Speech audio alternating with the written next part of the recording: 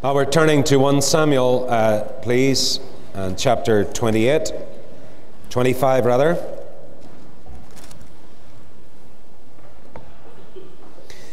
One Samuel 25 and 1, and Samuel died, and all the Israelites were gathered together and lamented him and buried him in his house at Ramah. And David arose and went down to the wilderness of Paran. And there was a man in Man whose possessions were in Carmel. And the man was very great, and he had 3,000 sheep and 1,000 goats, and he was shearing his sheep in Carmel.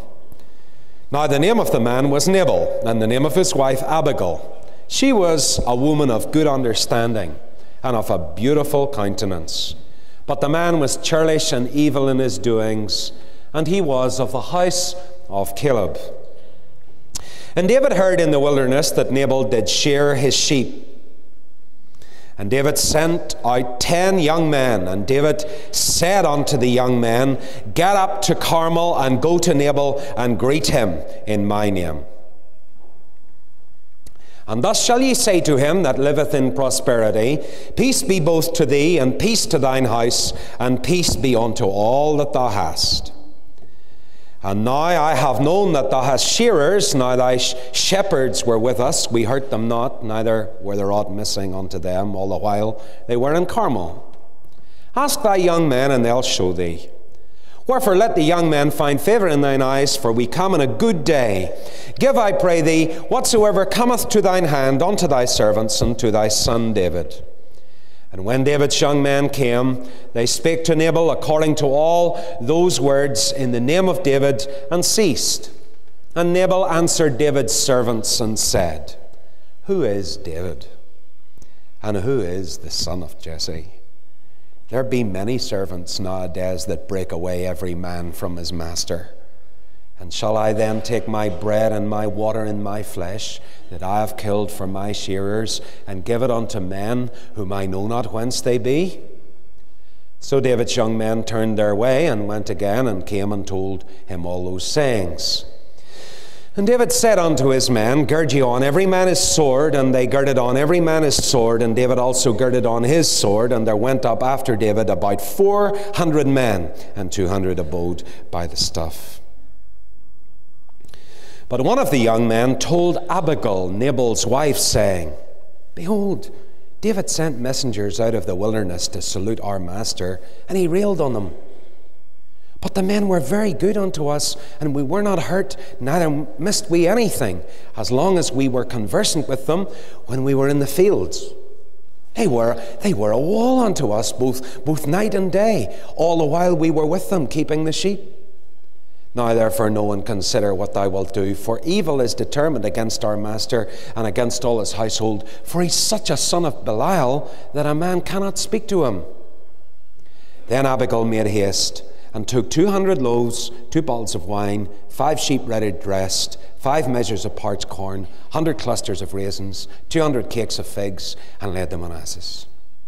And she said unto her servants, Go on before me, behold, I come after you. And she told not her husband Nabal. And so it was so, as she rode on the ass, that she came down by the covert of the hill. And behold, David and his men came down against her, and she met them. And David had said, Surely in vain have I kept all that this fellow hath in the wilderness, so that nothing was missed of all that pertained unto him, and he hath requited me evil for good. So and more also do God unto the enemies of David, if I so much as spare one male of all that pertains to him. And when Abigail saw David, she hasted and lighted off the ass, and fell down on her face, and bowed herself to the ground, and fell at his feet, and said, Upon me, my Lord, upon me let this iniquity be, and let thine handmaid, I pray thee, speak in thine audience, and hear the words of thine handmaid. What a beautiful intercession this is. Let not, my Lord, I pray thee, regard this man of Belial, even Nabal. For as his name, which means fool, so is he. Nabal is his name, and folly is with him. But I, thine handmaid, saw not the young men of my Lord, whom thou didst send. Now therefore, my Lord, as the Lord liveth, and as thy soul liveth, seeing the Lord hath withholden thee from coming to shed blood, and from avenging thyself with thine own hand, now let thine enemies, and they that seek evil to my Lord, be as Nabal. And now this blessing which thine handmaid hath brought unto my Lord, let it even be given unto the young men that follow my Lord. I pray thee, forgive the trespass of thine handmaid, for the Lord will certainly make my Lord a sure house, because my Lord fighteth the battles of the Lord, and evil hath not been found in thee all thy days. Yet a man is risen to pursue thee and to seek thy soul, but the soul of my Lord shall be bound in the bundle of life with the Lord thy God, and the souls of thine enemies, them shall he sling as out of the middle of a sling. And it shall come to pass, when the Lord have done to my Lord according to all the good that he hath spoken concerning thee, and shall have appointed thee ruler over Israel, then this shall be no grief unto thee, nor offence of heart unto my Lord, even that thou hast shed blood causeless, or that my Lord hath avenged himself. But when the Lord shall have dealt well with my Lord, then remember thine handmaid. And David said to Abigail, Blessed be the Lord, God of Israel, which hath sent thee this day to meet me. And blessed be thy advice, and blessed be thou, which hast kept me this day from coming to shed blood, and from avenging myself with mine own hand. For in very deed, as the Lord God of Israel liveth, which hath kept me back from hurting thee, surely there would not have been a meal left by the morning light that pertained to Nabal. So David received of her hand that which she had brought him, and said unto him, Go up in peace to thine house. See, I have hearkened to thy voice, and have accepted thy person. And Abigail came to Nabal, and behold, he held a feast in his house like the feast of a king. And Nabal's heart was very merry within him, for he was very drunken. Wherefore she told him nothing, less or more, until the morning light. And it came to pass in the morning, when the wine was gone out of Nabal, and his wife had told him these things, that his heart died within him, and he became as a stone.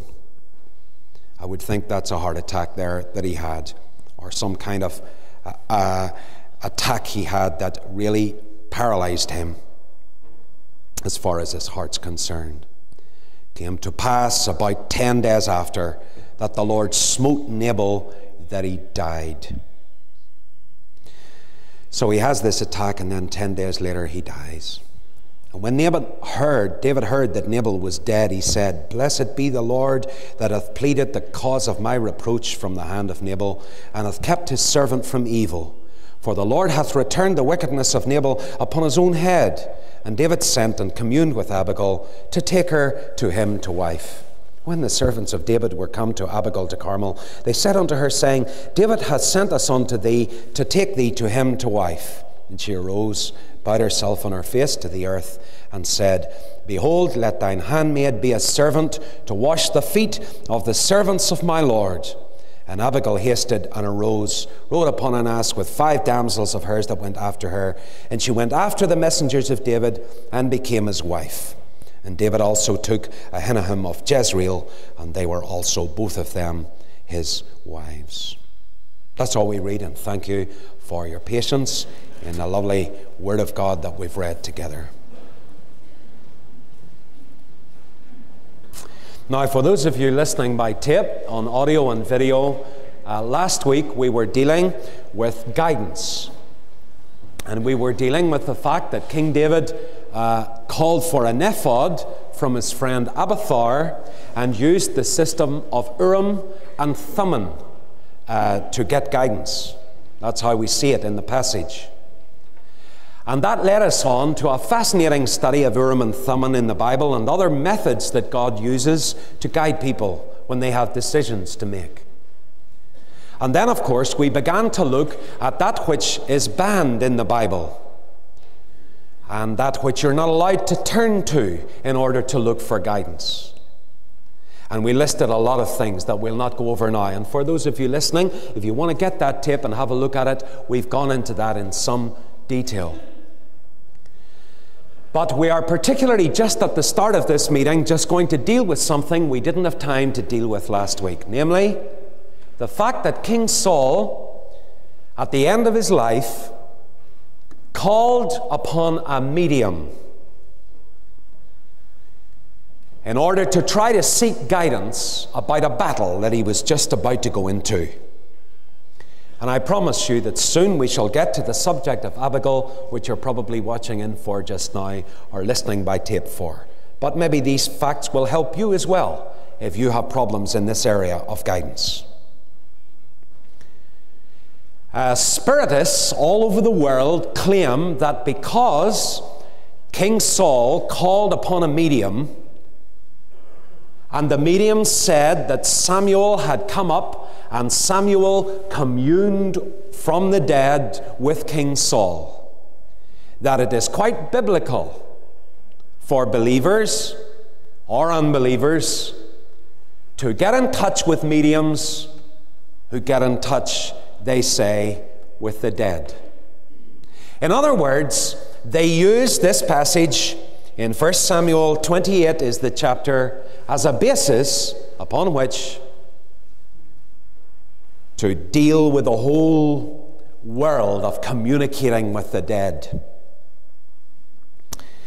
Now, various views have been given about what happened.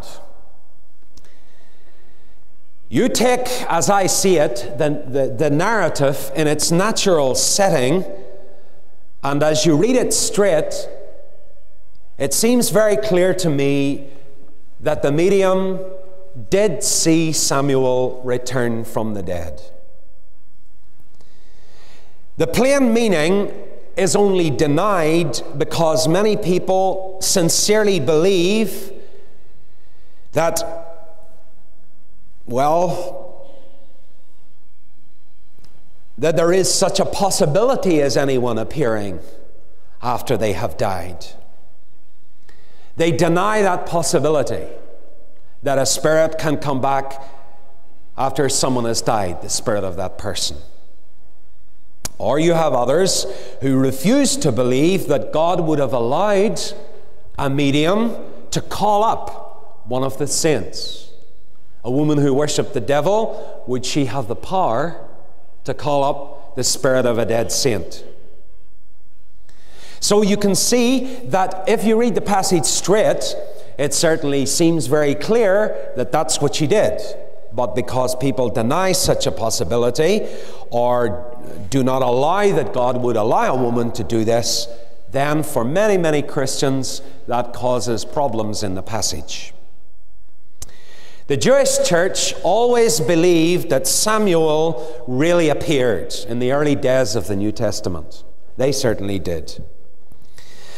You get famous Christians in the early days like Justin Martyr and Augustine, who believed that Samuel really appeared, his spirit appeared, and that this woman and Saul communed with him.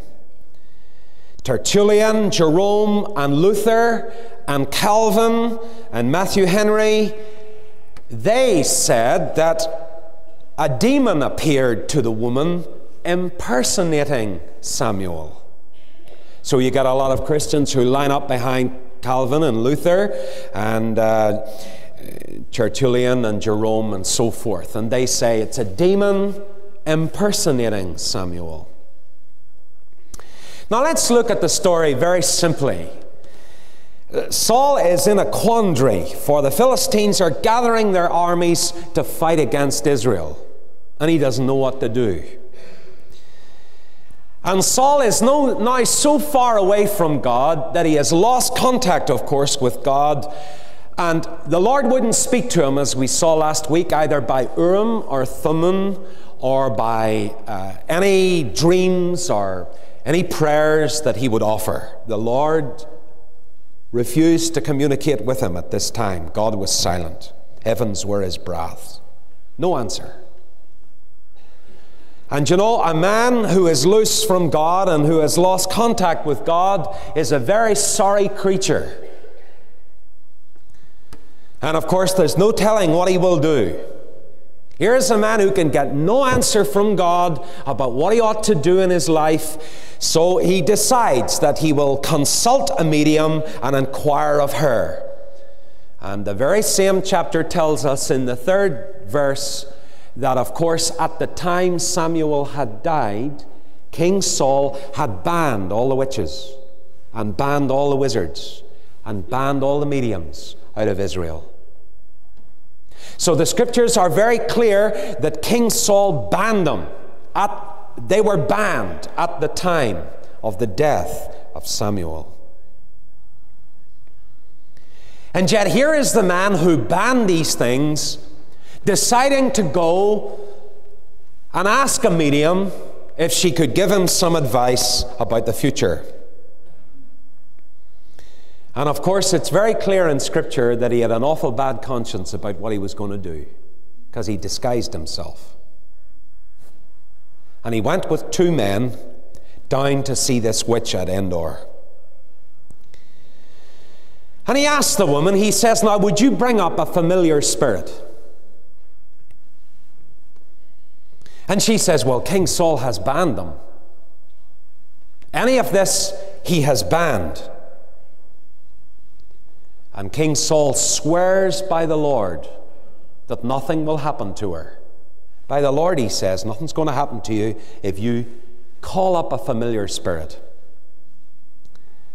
Isn't it very sad that he swore by the Lord that the Lord, he said, would protect the woman if she dabbled with hell?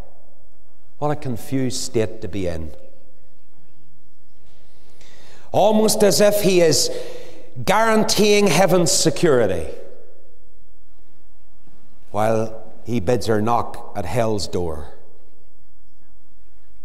A lot of people get mixed up in their theology, you know. And they have a bit of truth in them, and sometimes a bit of truth is dangerous when they don't know the whole truth. And yet, this man did know the whole truth, and yet he throws it to the wind. I hope there's no one listening to me tonight who was brought up in a Christian home and taught Christian principles, and you're dabbling in the occult and dabbling in Satan's power, and yet still quoting the Bible and still seeking to give God his place at the same time. It's a contradiction in terms, and he was very contradictory.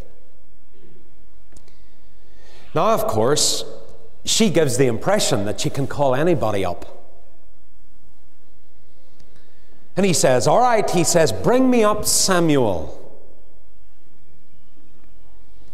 And the startling thing in the story is that something totally different from the usual experience that this medium had happened. Samuel's spirit appeared, and she cried out in terror with a loud voice.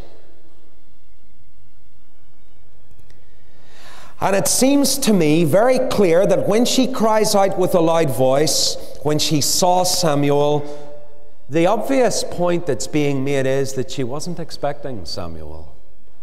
Else why should she be so filled with terror and affrighted? The medium's complete lack of composure at the appearance of a real spirit, as distinct from the normal familiar spirit, is to me irrefutable demonstration that the real spirit of a deceased person does not appear at a mediumistic seance. Even though at a mediumistic seance they claim that the real spirits of dead ones appear. Notice the scripture is very emphatic about that. She cries out. Let me say this very carefully. This, as I see it, is one instance of a spirit's return from the realm of the dead by special divine permission and power. And it was for the express purpose of giving a divine warning to anybody who would even think of dabbling in occultism to discover the future. And of course, when the Spirit did appear, it pronounced a fierce judgment upon King Saul.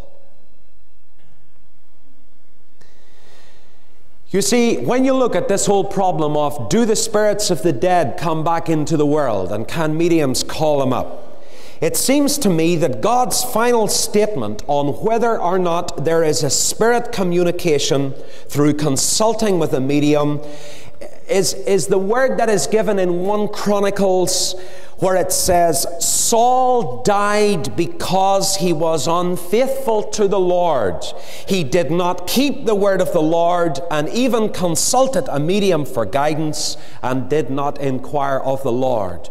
God's epitaph in 1 Chronicles 10 upon Saul is a damning epitaph. Of course, in the New Testament, as well as in the Old Testament, there is very clear teaching as to whether or not it is permissible or possible to communicate with the dead. You will remember there was a man in hell who pled with Abraham, etc., and pled with others that somebody would be sent back to earth to warn his family about the fearsome place in which he had turned up. And the answer was given to him irrevocably. Son, remember that thou in thy lifetime receivest thy good things, and likewise Lazarus evil things, but now he is comforted, and thou art tormented, and beside all this, between us and you, there is a great gulf fixed, so that they which would pass from hence to you cannot. Neither can they pass to us that would come from hence. And if the persuasive, heartbreaking pleading of the rich man in hell, as Christ told it clearly, couldn't bring about the sending back of the spirit of Lazarus to the earth to warn his brothers, neither can a medium under the influence of demoniac powers call upon the spirits of the dead to return. This one instance of it in Scripture cannot be isolated out and used as a context to say that this is what happens all the time. Notice the very chilling words. They have Moses and the prophets, let them listen to them. No, says the tormented rich man in hell, no, Father Abram, he says, if somebody came from the dead and went to them, they would repent. And you are maybe not a Christian here tonight, and you say, I'm skeptical of the whole existence of the world, of heaven and hell, and skeptical of the Bible, and skeptical of the whole truth of the gospel. Well, my friend, you might say, let's see somebody out of hell, and they can maybe tell us what it's like, and then we'll repent. No, says the Word of God. If you don't listen to Moses and the prophets, first 5 books of the Bible, and all the prophets in the Old Testament, and of course the New Testament prophets too, giving their prophecy in another sense, neither will they be persuaded though one rose from the dead. In other words, God refuses to allow guiding spirits to come back from the dead to guide us as to what we should do or whatever. God does not offer guiding spirits to men and women.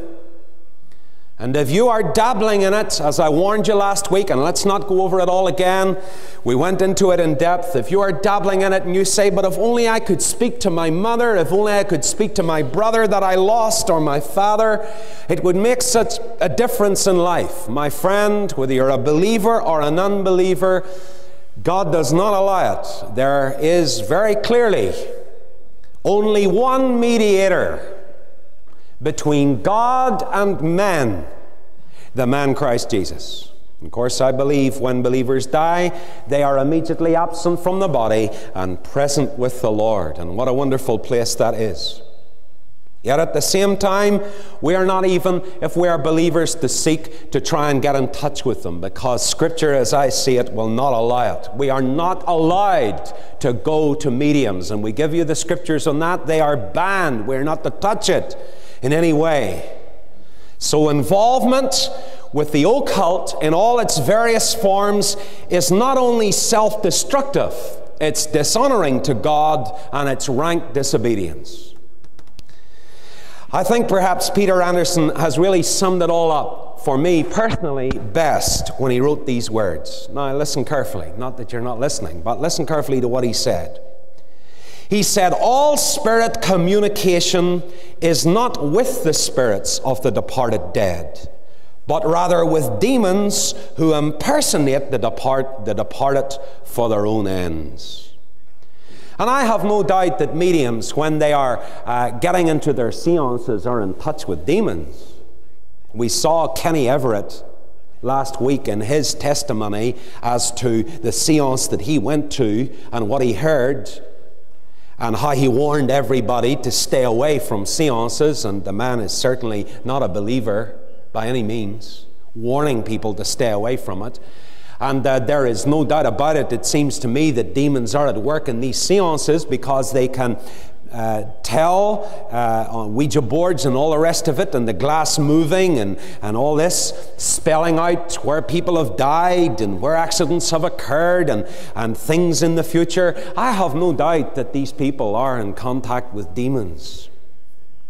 But I do not think that those people those demons they are in contact with are in fact the departed dead, but impersonations of the departed dead. So don't listen to that nonsense, and just take this one occurrence in Scripture as it occurs very clearly, where God condemns them for doing it, and God allows Samuel to come back in order to warn King Saul and to pronounce judgment on him. It is not a basis for us to dabble in it, because the rest of Scripture very clearly stands against us entering into it.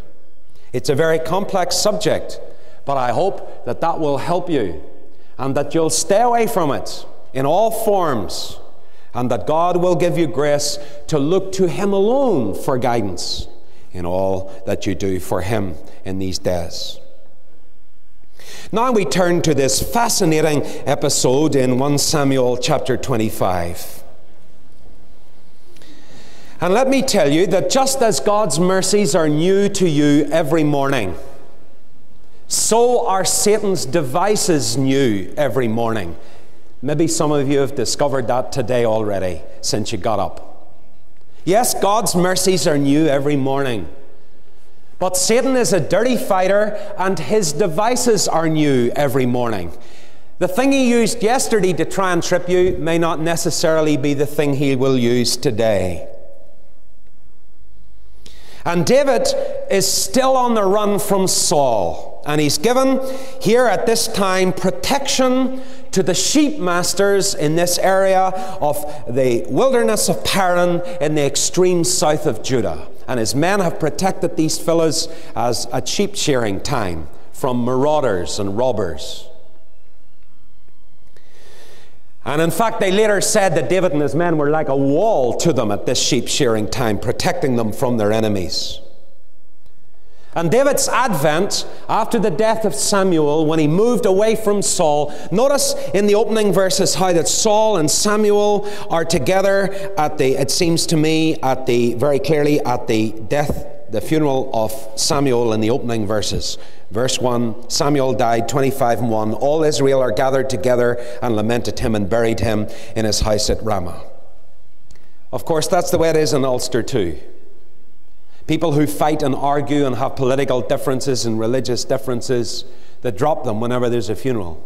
And it's all cups of tea and buns and will you sit here and hello and how are you and my goodness you're plied with sandwiches, and people who would shoot you dead are holding out hands to you and all that. Why is there all this peace? Because there's a dead body there. And sometimes I think, almost as a preacher, the best way to get the church united in Ulster would be to take a dead body with you everywhere, and people would all unite. For they won't go to each other's churches, and they won't even listen sometimes to people who are born again, and because they don't agree with them, one born again person with another. And, oh no, I wouldn't go there, but let somebody die and they're there by the 100. In other words, they get together when somebody's dead. And I'm not being sarcastic, I'm stating the truth. Isn't it a sad state of affairs that very often, sometimes even Christians who are divided by such small things will unite whenever there's a death. And they're all nice to each other. But as soon as the death's over, they're back into their trenches again. Exactly here. All Israel is gathered. Saul is there. David is there. All the divisions forgotten. They're burying this great prophet. But as soon as the funeral's over, wham! They're all back into their trenches. And instead of Saul saying, for dear sakes, David, I'll forget my jealousy and I'll put away all the silly things I've been doing and I'll take you back to the palace and the Lord is going to make you king one day and I'm content about that. Not on your life. He starts to chase him as soon as the funeral's over. Samuel's hardly in his grave. His body's hardly in his grave to these fellows. Poor David has to clear out. And David arose and went down to the wilderness of Paran. What a sad situation. And I hope it'll not take that to unite us. And I trust that when there is a death, it will level us and that we will be careful to show each other the same amount of respect and love that we do at funerals on other days as well. Here we have this situation of David being chased and then protecting all these sheep shearers and these sheep masters in this area. Now, the biggest one in the area was a fellow called Nabal. And he had a lot of sheep, and the Bible tells us how much he had and how much greatness he had in wealth. 3,000 sheep, 1,000 goats, verse 2. And he has all this, and he's a very wealthy man. And David's looking after his shepherds, although he is not there personally, it seems. And I suppose it's the same kind of system, folks, as when you tip a waitress or a waiter or whatever. I remember the first time I was in New York City, and I drove in a yellow taxi cab, and I thought they were all as friendly as Ulster ones. And I got in and I went along Fifth Avenue and around some corners or whatever. And I got out and I said to the man, I paid him, and I said to him, I said, that's the first time I've ever ridden in a New York taxi cab. And I thought that would be a historic moment, you know, for me or whatever. I just was trying to be friendly. I said, that's the first time I've ever driven or sat in one of these. Well, he said, we usually get a tip of 40 cents, sir. Which was kind of nasty, wasn't it? I forget whether I gave it to him or not. In other words, he was going to set me right before very long. Well, the fellows who did this and protected shepherds from marauders were usually tipped. That is a practice. The sheep masters would usually give them some money for protecting their flocks. And David sent 10 of his young men down to where Nabal was on his ranch, if you like, in the big house, and they come and they say, now, you know, we've been looking after your sheep and you haven't lost anything that has pertained to you, all of these time of sheep shearing and so forth. And, you know, could you give David and his men, 600 of them, you know, we've been trying to help you. Could you give us anything that lies to your hand? Well, you know, food or whatever. And it led to very dismissive language. And that dismissive language got David on the boil, and it got David on the boil. It led to an incident which presents to us one of the loveliest women in all of Scripture. Now notice that the story centers on 3 characters. The first one is Nabal. First one is Nabal. Scripture paints him very graphically. He's one of those miserable, overbearing men as far as his inferiors are concerned. Anybody's inferior to him, he's absolutely overbearing. Wonder, are you an overbearing person? It's a horrible thing to be overbearing. And of course, when he made a lot of money and he was in prosperity, he was intolerable. And some people are like that. When they get a bit of success, it blows their heads and blows their lives, and you couldn't live with them. They are intolerable. And then whenever things fell apart, he was absolutely abject in his misfortune. He flouted and he sneered everybody when he thought he was secure. And whenever things went against him, his heart cringed when there was a reversal in his circumstances. You know people like that? Unbearable when they're doing well, and just absolutely hopeless when things go against them. One of his servants described him with these words: he's such a son of Belial that you couldn't talk to him. Belial means good for nothing. He's a vain fellow. Notice that the scripture in the Authorized Version calls him very great.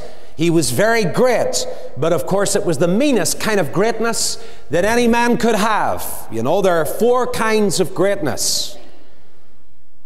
The meanest kind of greatness is just to be great in what you possess.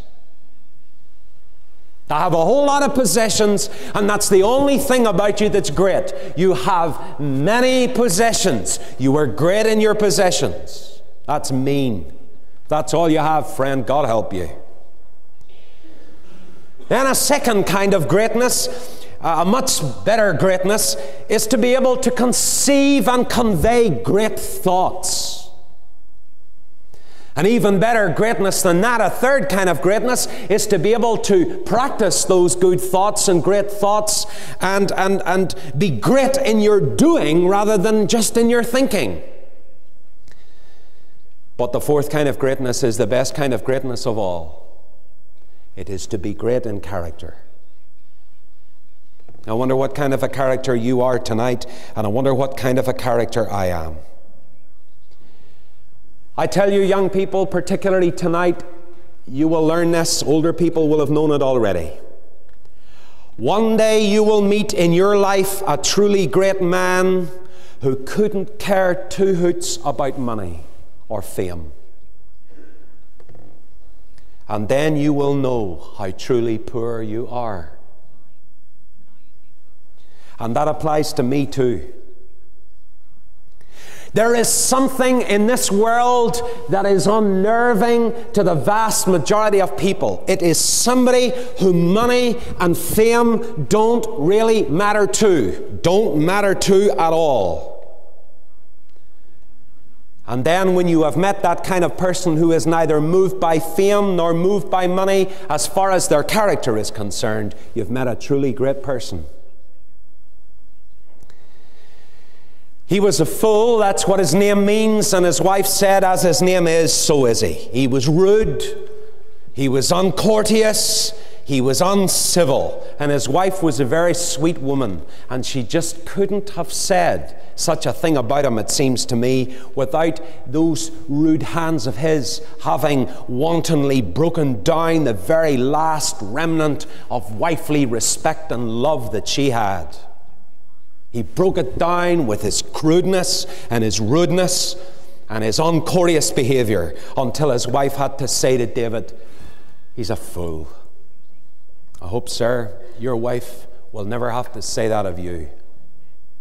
She who loved you and married you and respected you and looked up to you and followed you, but because of your behavior, she has come to believe you to be a fool.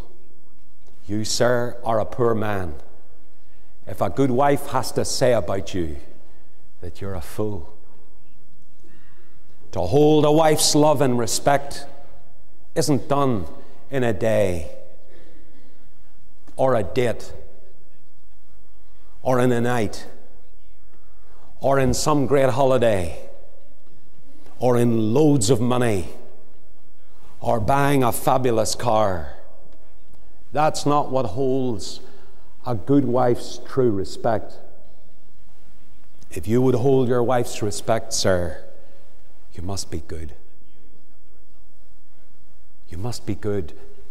Not famous, but good. If you are famous and good, that's great. Good.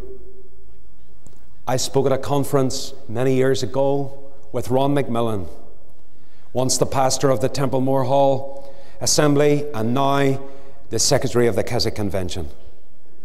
And after I had preached on a passage, I can hear that Scotsman pray yet. It still rings in my head.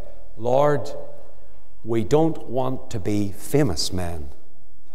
We want to be good men. Character. It's worth more than gold.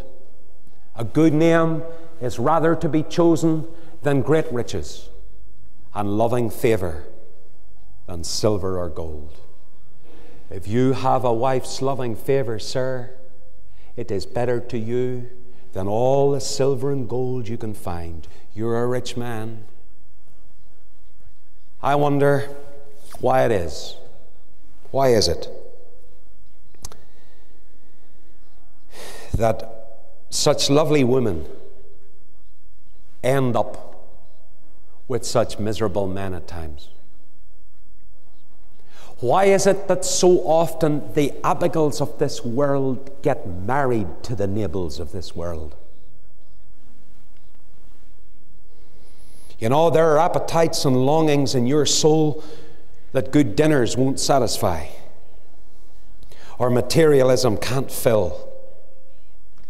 There are cravings within your heart and soul which won't be appeased merely because you have 3 meals a day or live in a lovely home.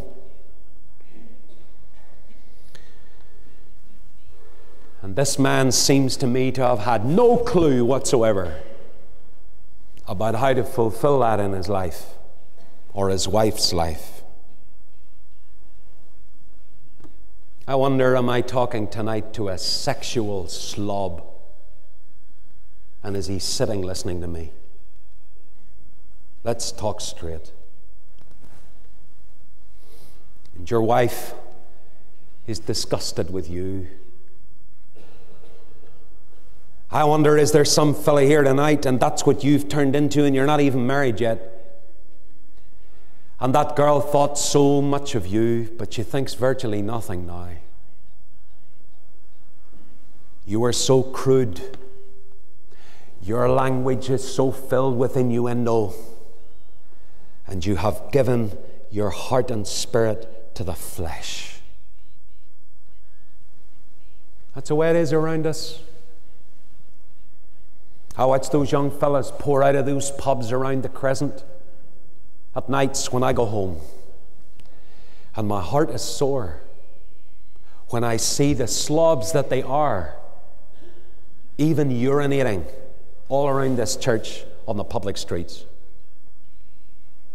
I never thought I would see it in this city in broad daylight as I did with a crowd of young fellas just a few yards from this place, with women walking by in the street. That's what drink does. I've got mine, whines the song. Have you got yours? And they fill themselves up with lager or booze or whatever until our streets are filled around here with slobs. Let's be honest. Has chivalry left? What on earth has happened to our generation? Even kids on the street. I was going along a street tonight on the way to the meeting, and there's a teenager in front of me on a skateboard right in the middle of the road, and I sort of said as I came along, excuse me? And he gave me a very interesting comment. I don't know who he was, but he was some mother's bairn. There is a cheekiness, there is a licentiousness, there is a filth in language, there is a lack of fear of God, there is a carelessness brought on by giving people to, young fellas giving themselves to booze and drink, and girls, unfortunately, by the 100 around us here at night, queuing up for the same thing. I wonder, are there Nabals here?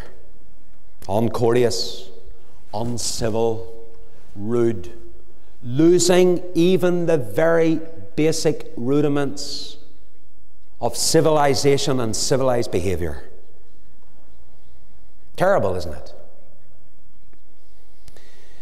And of course, whenever David sent his men along, and these men come along to speak to Nabal, and say, we have looked after and helped your people, and so forth, what does he say?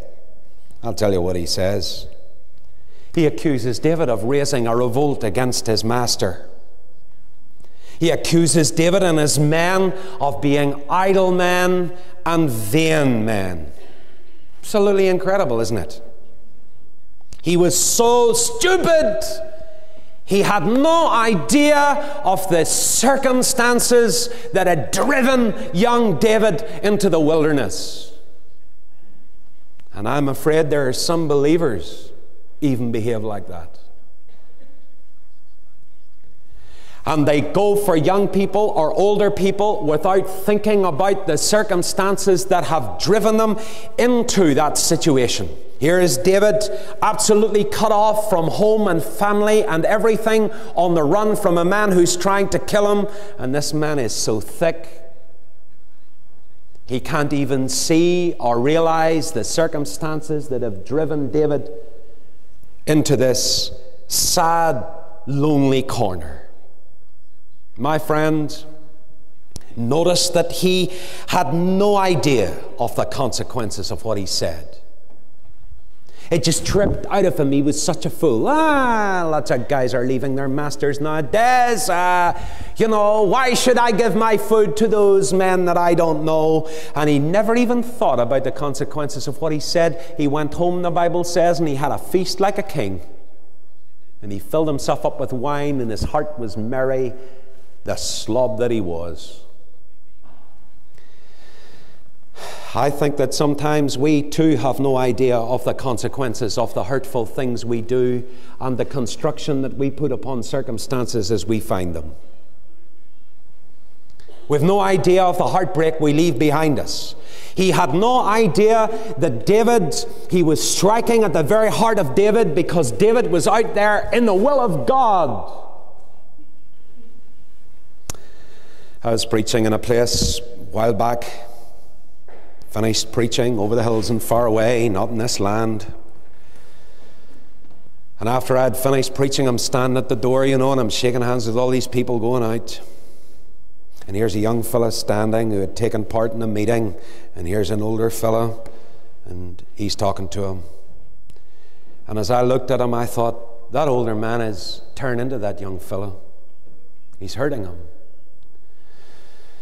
So I never said anything, and until the evening service came, and then the young fellow, whom I happened to have had experience in helping years ago, through a message preached, and he sat down and he started to tell me about his circumstances, and then eventually out it came that he was getting it rough in this particular church. I said, I know. He said, how do you know? Well, I said, I saw it in your eyes this morning, brother. His big eyes filled up with tears. I said, that fellow was giving off to you, wasn't he? He says, yeah. And I wonder, is there just a young man listening to me now, and I'm just sent here to help you tonight? I wonder, fella, have you lived for the Lord, and you've put the Lord first, and you've gone for God, and you've really sought to put God right in your business and your home and your plans, and what's happened? Everything's gone wrong. And you're out there in the wilderness of Paran, if you like, and you don't know what to do, and you don't know where to turn, and you try to help people, and the more you help them, they say, you're loose from your master, or loose from your job, or this or that or the other. And you're hurt. And you sitting here tonight, fella, hurting.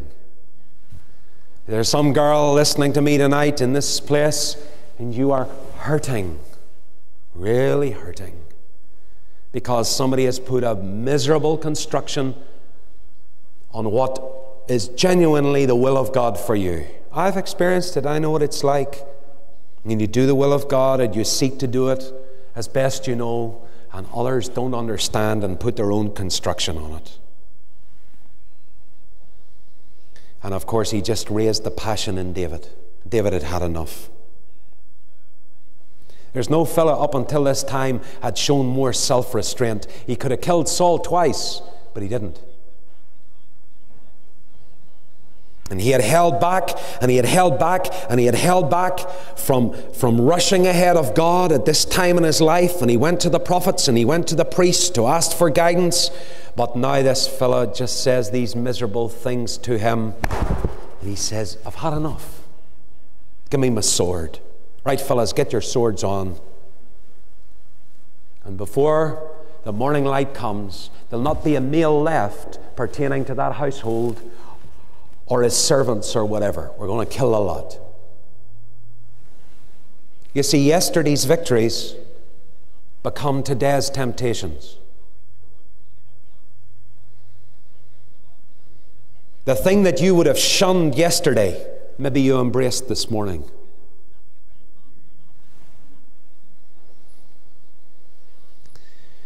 You can't live today on yesterday's obedience. And he'd been very obedient and very good, trusting God all of these months. But just that wicked construction on a hurting young man who was seeking to do the will of God that was costing him everything. And he thought, I've had enough. I'm sick of it all. Let's kill him. Passion took him over, anger. Anger and passion are not the handmaid of self-control. Passion isn't the handmaid of self-control. Passion is leading David to the brink of crime and murder. And of course, all the while, he thinks it's perfectly justified. This man showed me evil for good. It's intolerable. I've got to show that I have self-respect. I've got to stand up and show that I am God's man and that the Lord has put me here. And he did. And I've got to show this man who I am, and I'm God's man and I'm God's person in this place, and so on. Are you feeling like that and you're sick of them and what they're saying about you and all the criticism they're throwing at you, my friend, and you are ready to do something stupid and something silly, and in your calmer, quieter moments, you'll be sorry if you do what you're thinking of doing. It'll be a grief to you. It'll haunt your heart for years. He was going to shed blood causelessly and avenge himself, and instead of leaving it to the Lord to sling out the souls of his enemies as a stone out of a sling, he says, I'm going to take it in my own hands. And it's almost like a Western movie. Here they are, the 400 of them, leaving 200 at home or at the cave where they were, and they're coming around the covert of the hill, almost like a movie set, only it's true, it's not a fantasy. Bent on murder. The sweet psalmist of Israel.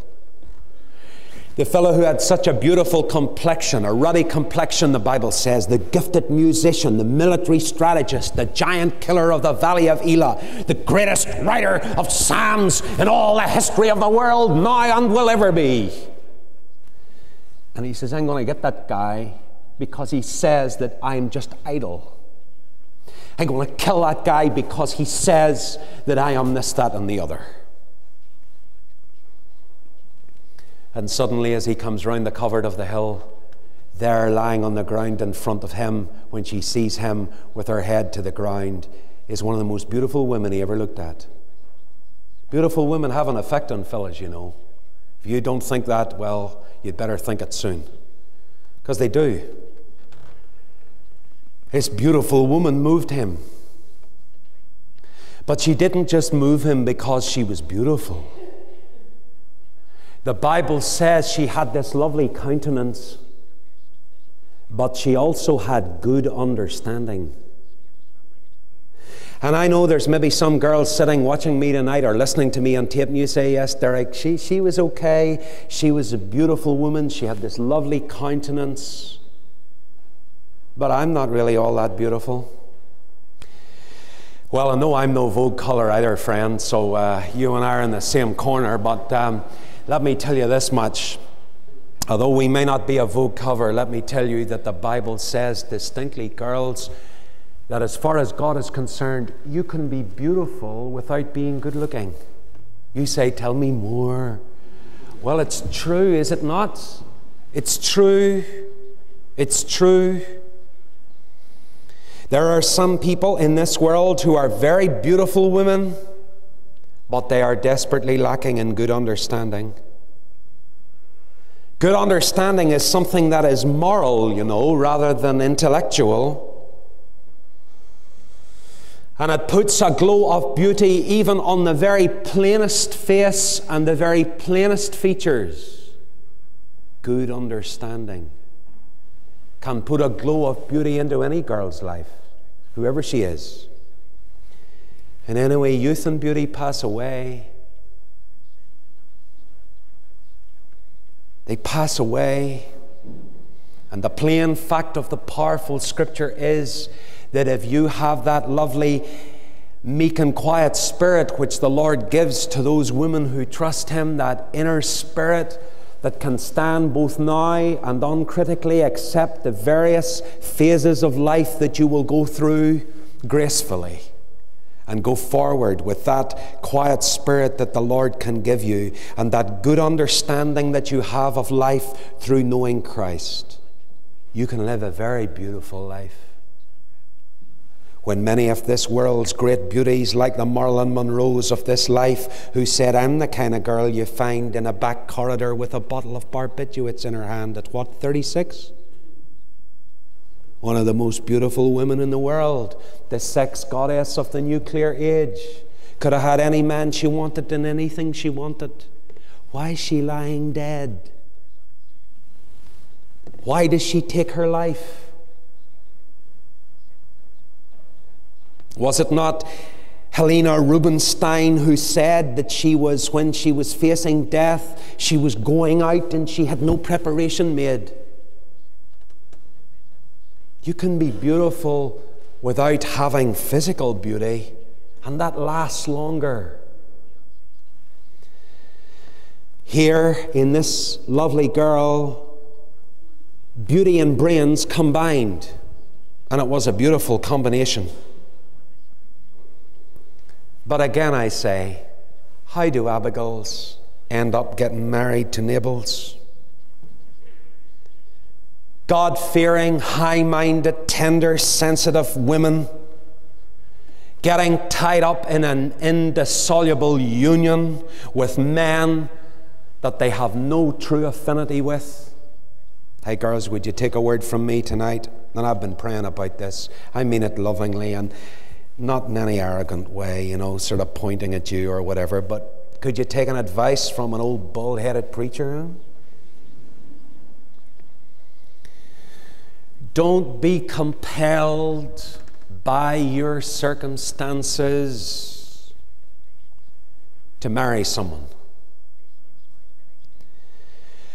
Don't be compelled by flattery to marry someone.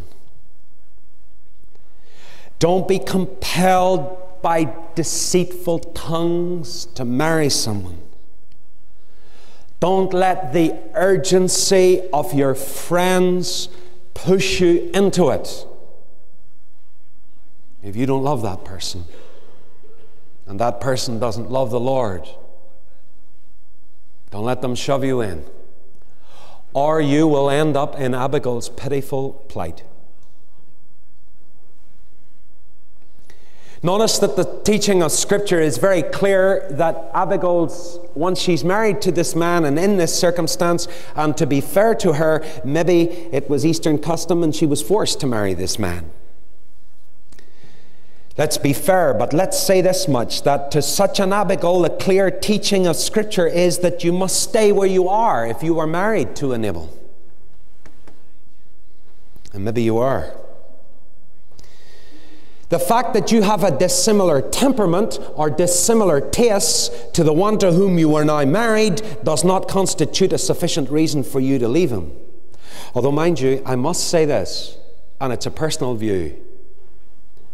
If you are experiencing physical abuse in your marriage and you're being beat up night after night by your husband, I don't think that you have to stay in that house with him night after night and let him use the fact that you are a Christian and use that as an excuse to keep beating you up. I certainly wouldn't see it against the law if you got a court order to ban him from coming into that house to beat you up. I don't think the scripture teaches that you have to take physical violence night after night because you're a Christian. And I have talked to quite a few women in this place who have come to this Bible study over the years from wherever, who have suffered a lot of violence and who have got court orders to save them from being virtually killed. But although that court order is there to preserve you from being beaten up, there is a difference here. If it is a difference merely in temperament and a difference in taste, that is not enough.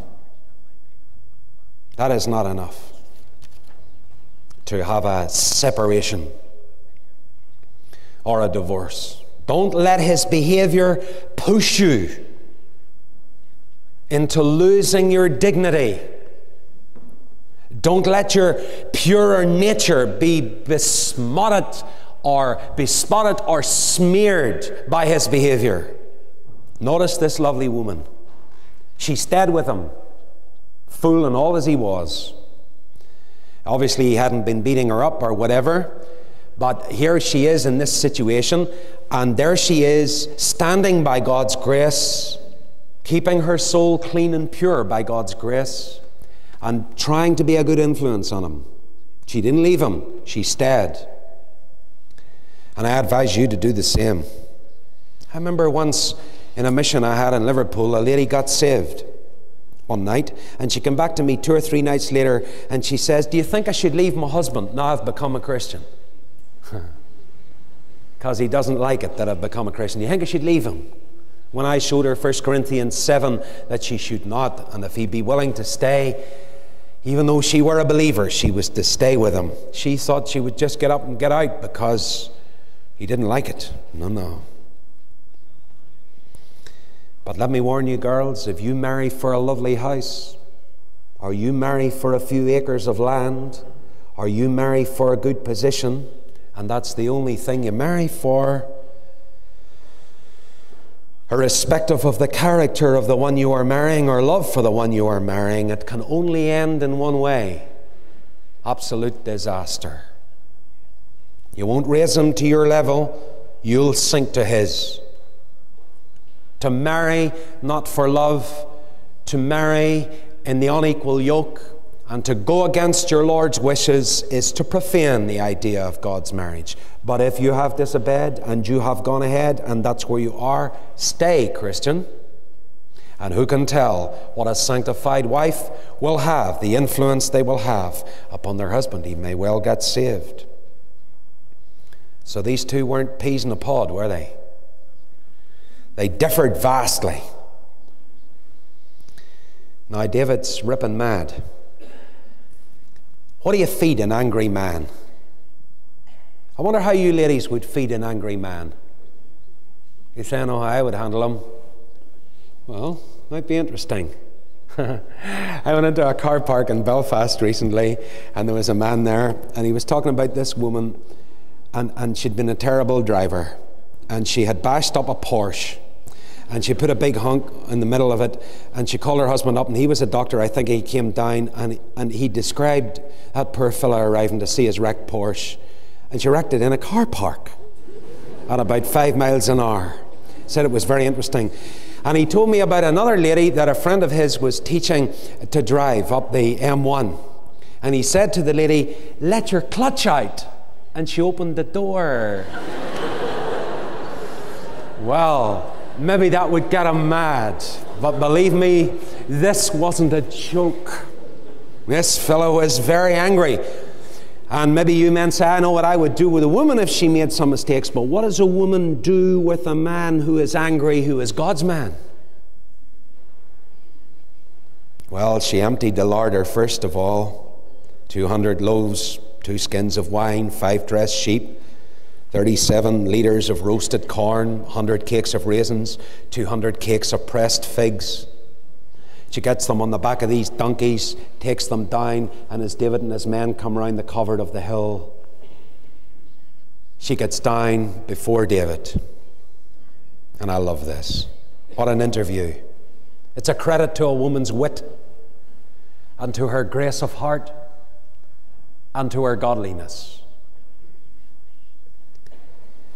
She bows at David's feet. She has a very frank confession about her husband's wrong. She says, my husband was wrong. She expresses thankfulness that so far David has been kept from killing anybody, and blood guiltlessness is in his life now, but he was very nearly being blood guilty and avenging his own wrongs. She depreciates all this food that she's brought from his men. I can almost see these poor guys starving, standing, saying, oh, David, would you get on with it? And let's have this. All this food. Poor fellas. She knew the best way to a man's heart was through his stomach. At least as far as his men were concerned, she was practical. They were hungry. But far more than that, she depreciates the generous gift she's brought as only fit. Your servants are fit for this. They deserve it. But then, notice how I love her spirituality. She says, David, I know that you love to fight the Lord's battles. You're famous for that. You've always been famous for that, David. And you have an unblemished name in that area for fighting the Lord's battles. And David, I just want to tell you that in coming days, God is going to make you king. She reminded him of the promises of God. Didn't God promise to make you king, David? And David, I know, David, that the Lord will sling your enemies out of your life like a stone out of a sling. Boy, did she know how to communicate with that fella, because with a sling and a stone he had brought down the giant. The Lord will do that with your enemies, David. And David, you don't want any shadow in your sunlight when you become king, and any experience haunting your life, fella, and with a haunting memory in coming days. Don't kill my husband. Don't kill his servants. He's a fool. I know he's a fool. Just leave him to the Lord. Just let the Lord handle him.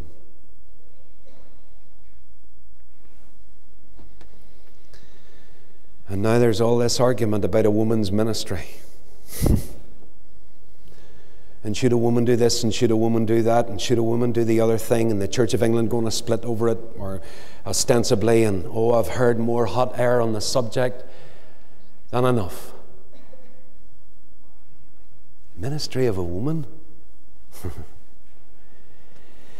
you any idea, girls, of the power of femininity in the hand of God to influence men for God? Especially men like David. Of all the prophets and all the preachers and all the great believers and all the wonderful people there were in Israel, there was only one Abigail. All I can say is that if it hadn't been for the ministry of godly women in my life down through the years, I wouldn't be up here. I can think of some of them who have come across my path, mothers in Israel especially, and said, Derek, you don't need that. You don't need that. You don't need to go into that and follow that. Just stick to the Word. Oh, I think of a godly woman who belonged to this assembly, and I thought I'd have a wee break from preaching the Word on a Tuesday night and detailed Bible preaching. I'd do a bit of church history. That would be interesting. And people would be interested in church history and some of these wonderful stories of faith. And I remember getting up and talking about Luther, and there were hundreds here. And I remember talking about other people, and everybody was sitting shifting in the seat from hip to hip. You know, a crowd, when they're uneasy, they go from hip to hip, especially in the Crescent with those awful sore seats under you there, from hip to hip. And I couldn't hold them. There was no power in the meetings. There was no grip. It was no good. And I remember coming home, and this godly young lady was sitting in our home, and I remember saying to her, I said to her, I said, Hazel, and she's a missionary in France now, and her husband Gordon was there. I said, tell me, Hazel, I said, what's wrong with my preaching? She never said a word about my preaching, although she felt a whole lot. She never said a word, and she came in from the meeting, and she happened to be there, and I said to her, hey, what's wrong, Hazel? There's something wrong in those meetings. Would you tell me where? She said, Derek, when you get back to the Word, you'll be okay. I crawled to bed. And I remember another godly woman who came to this Bible class from the Iron Hall, and I remember her so well, and she was sitting in the meetings, and she told me, she said, you know, I went out of the meeting that night, and she said, when Derek goes back to the Word, I'll go back to the meetings. But these women didn't tear me apart. They just stood in my way and said, come on, fella, this is the thing that has the power. Godly women. Just a wee word like that to a fella like me can direct me, you know. Is there some young man here and you're trying to serve the Lord, and your young wife is with you and she thinks you're out too often serving the Lord, and she's been very sarcastic like Michael was with David and said, oh, you got far too excited carrying that ark today, David. And you've discouraged your husband? Put your arms around him and thank God that he's out serving the Lord at nights with a word, and praise God that he's not sitting in the pub like hundreds around me tonight. And encourage him. And say to your wee children, see your dad, see the way he's living, follow in his steps. Oh, girls, my mum used to say, a church is only as good as its women will let it be. I mean, I've been preaching since I was 12, and as you would know, looking at me, that's been a long time. I've been preaching since I was 12, virtually every week of my life in some pulpit somewhere. Testimonies as a child and then further on, you know. And I'm long enough in the tooth to know that my mother was right. Women have an incredible influence on the spirituality of a church. An incredible influence on the leaders of the church. No matter how a man may want to lead, if his wife doesn't let him lead, it can have disastrous effects upon the spirituality of the church. Hey girls, look at Abigail. Look at her. She didn't need to empty her larder. She's that stupid fool, David, if he's going to get mad and angry. What do I care about him? Sure, anyway, he's just a young whippersnapper snapped up from the plains of Bethlehem or whatever, or the hills of Bethlehem. What do I care? What has it to do with me if he wants to kill my husband? Sure, he's a fool anyway. Sure, it's nothing to do with me. And she could have sat at home and munched her toast and got her loaves of bread and her raisins and said, see if I care. You know, a whole lot of women like that. You don't care whether a young fella goes on for God or not. It doesn't really worry them. They're more interested in Dallas or Neighbours. What do I care whether he got the doctrine right or wrong? Sure, he's only young anyway. Instead of being like an Aquila and Priscilla and taking the young orator from North Africa, Apollos, and instructing him in the way more perfectly. Calvary was missing from his preaching, and that pair, I almost see them, that take him almost, seems to me, home for tea, and they say, Apollos, that was great preaching in the synagogue today. And you're a convert of John the Baptist. Have you heard about Calvary, Apollos? Hey, Apollos, have you seen these great truths? And before they knew where they were, Apollos had become the one who was the most refreshing character in the churches of the New Testament at that time. I plant, says Paul, Apollos waters. Where did all that lovely refreshment come from in that young fella's ministry? A godly woman in her home and her husband encouraging him. Oh, girls, I say to you tonight, look at the ministry that lies to your hand. There are young Davids rising all around you. And of course, she never said anything to her husband when she went home about what she'd done, because he was drunk, very drunk, says the Bible. And in the morning, she told him. Notice that she was honourable. She told him what had happened. And whether it was sheer panic at what she had done or whatever, he has this heart attack. And then eventually the Lord cuts him down and takes his life away. Wasn't David glad that he hadn't done it? And of course, it seems to me that yesterday's victories don't have to become today's defeats. Do they? And David sends his men, and they propose, or David proposes to her. And very humbly and gently, she acquiesces to his request and becomes his wife. In my humble opinion, Abigail was the greatest woman in David's life. And one of the greatest women in all biblical history. Why? Because she seized an opportunity to guide a young man away from his own anger to the Lord, and to get his heart on the things of God. And she saved his life and saved his testimony. You could do that. And hey, girls, if you only did it to one fella and he became a David in your generation, wouldn't your life have been worth living? Don't ever tell me you don't have a ministry. Of course you have. A far greater ministry than you've ever dreamt of. Shall we pray? Our Father, we thank you that all of your idols, they end, whether in this life or the next, happily. Thank you for this lovely story, and bless it to our lives. And the people of God said,